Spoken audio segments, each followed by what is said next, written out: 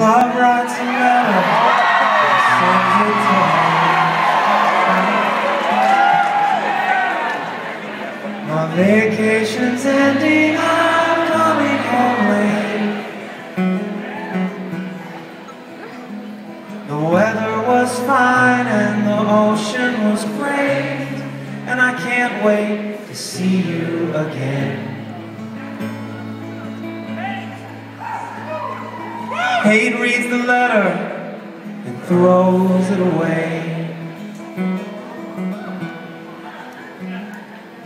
No one here cares if you go or you stay. Yeah! I barely even noticed that you were away. I'll see you or I won't, whatever.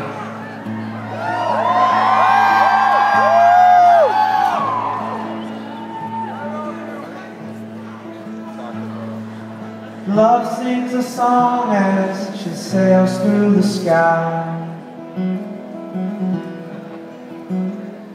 The water looks bluer through her pretty eyes, and everyone knows it whenever she flies, and also when she comes down.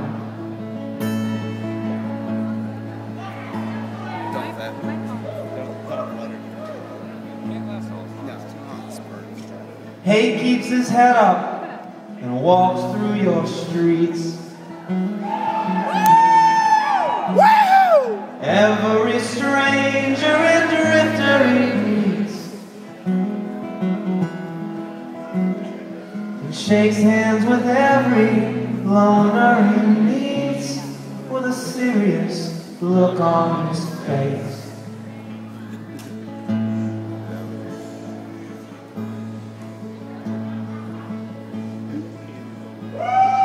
Love arrives safely with suitcase in tow, carrying with her the good things we know, a reason to live and a reason to grow, to trust and to hold and to care.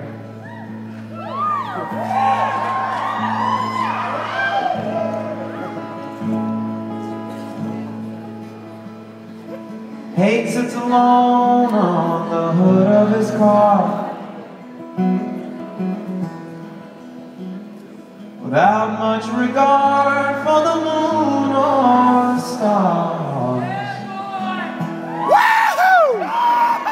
Lazily killing the last of a jar of the strongest stuff you can drink.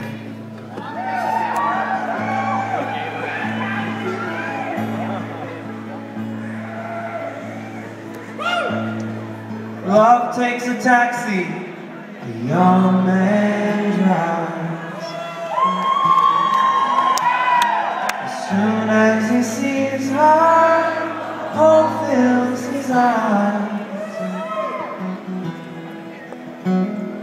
But tears follow after, at the end of the ride, 'cause he might never see her again.